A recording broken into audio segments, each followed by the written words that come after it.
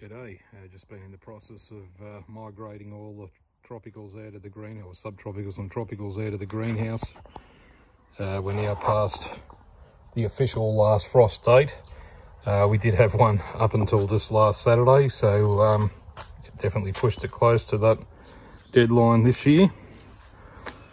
But main reason I'm making the video I'll get to in a second, I found something exciting there on the pitangatuba. But everything's looking good. Been getting some flowers on the guava. The Sabra Djibouti carvers, the two of them, they were actually kept in the carport over the really cold nights, but outside most of the other times, so they're just starting to come back greener now.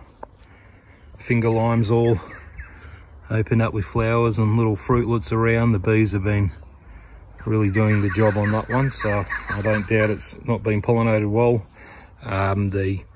Surprisingly, the strawberry Cattleya guava, it was outside completely in the weather, but it got completely killed back to just a trunk, but it's all green there and starting to shoot back. So anyhow, I was a bit surprised about that.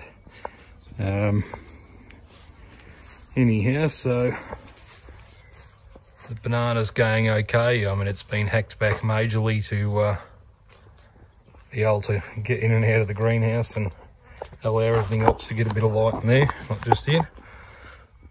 So the pitangatuba appears to be holding fruit, so very excited about that. And who knows, I might be able to try some soon. Oh well, I'll get to doing a proper update soon. Have a good one.